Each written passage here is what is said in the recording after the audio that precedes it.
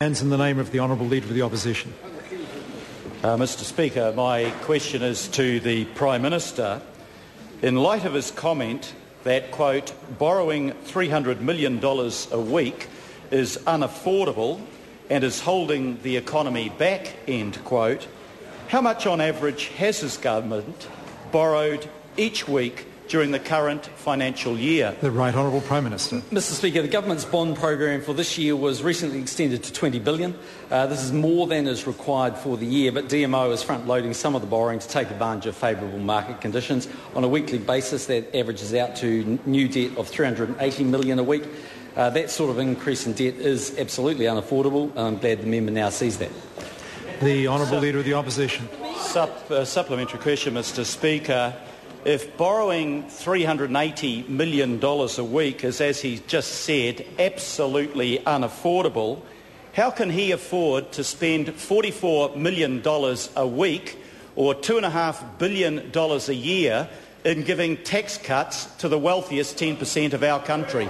The Right Honourable Prime Minister. Mr Speaker, if we were, that would be unaffordable, but we're not. The government has made a number of tax changes since coming into government, but taking as a whole, National's tax changes are in fact reducing the government's deficit compared to the situation we inherited in 2008. Without these changes, the deficit next year would be almost $1 billion worse.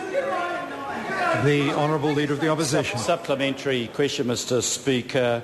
Will his cuts to home care, which hurt frail elderly people trying to live independently in their own homes, significantly reduce that $380 million borrowing a week? The Right Honourable Prime Minister. Yeah, well, what I can say is the government has been working very hard to take the rough edges off the recession. It's one of the reasons why we have actually run such a large deficit. But what I can say, Mr Speaker, is when members opposite get to see the budget next week, they'll realise what great progress the government is making in getting the country back into surplus so that we have to borrow less. And I look forward to Labor producing their alternative budget, which will show us having a debt profile similar to Greece, I would have thought. Point of order, the Honourable Trevor Mallard. Order. A point of order has been called. Mr Speaker, it was a specific question. It was relatively short. It was to the point, and it had to do with home care spending and the effect of that on the amount of borrowing. There was a lovely general statement about the budget and about the opposition, but certainly nothing that addressed the question. Order.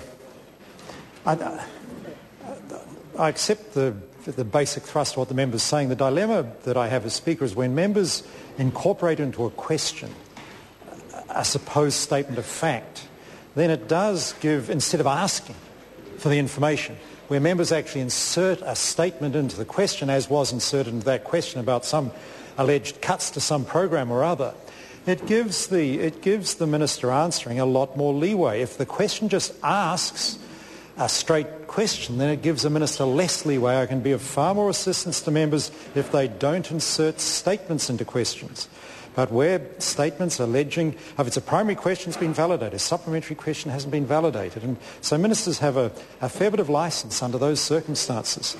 But I'll be listening very carefully because the Prime Minister, I accept, was on the edges of that one. But I do want to hear questions that ask questions rather than insert statements. The facts should be in the primary question, and then the supplementary questions should respond to the answers given by the ministers. The Honourable Leader of the Opposition. Supplementary question, Mr Speaker. Have cuts of up to 80% to adult and community education and pushing up the fees on parents for early childhood education significantly reduced his $380 million borrowing each week? The Right Honourable Prime Minister. Mr Speaker, all savings the government makes helps in the current financial position we're in. The Honourable Leader of the Opposition. Mr Speaker, if all savings help the government's position, has the Prime Minister considered not installing the $1,000 seat warmers in his BMWs? And has he considered requiring of his Minister of Foreign Affairs that he takes a $4,000 commercial flight and not a $75,000 Air Force flight? The Right Honourable Prime Minister. Mr. Speaker, in terms of the use of the Air Force by the Minister of Foreign Affairs, from time to time that'll make sense because of the diary that he runs. But I have said to the Minister of Foreign Affairs, when it comes to jumping out of planes, none of that. We don't want that. Phil Goff tried that stunt and there was nothing in it for the taxpayer. The Honourable Leader of the Opposition. Just so last week. Mr. Speaker. Order. Now, order. I apologise, Honourable Leader of the Opposition.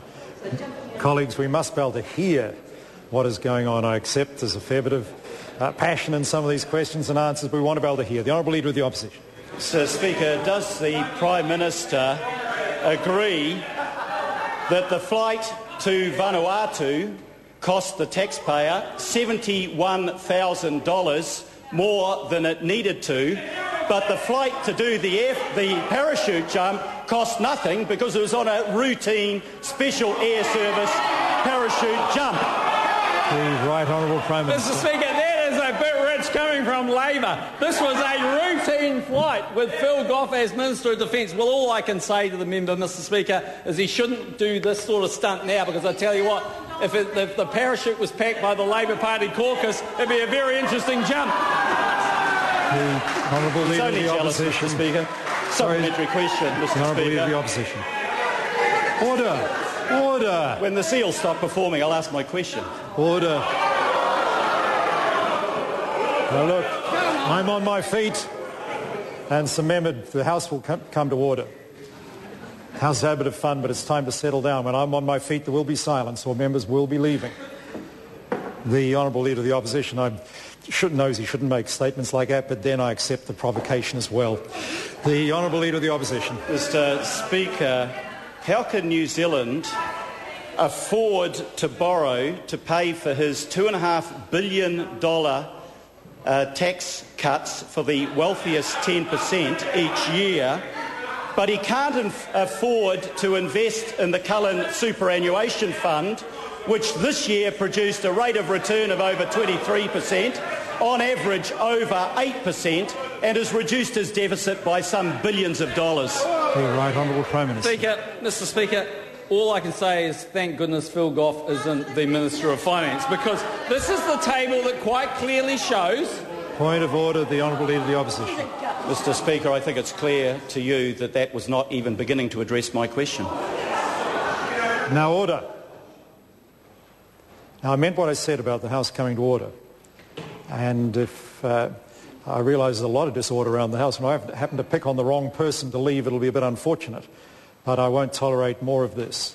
And, I think it would be more helpful for an answer not to start that way. I invite the Right Honourable Prime Minister to answer the question. The Right Honourable Speaker, when the government introduced its tax cuts, which were across the board, it made a number of changes. It increased taxes in certain parts and it reduced them in others. And, Mr. Speaker, what that showed was by 2014, Mr. Speaker, by 2014 the deficit was actually reduced by over $1 billion.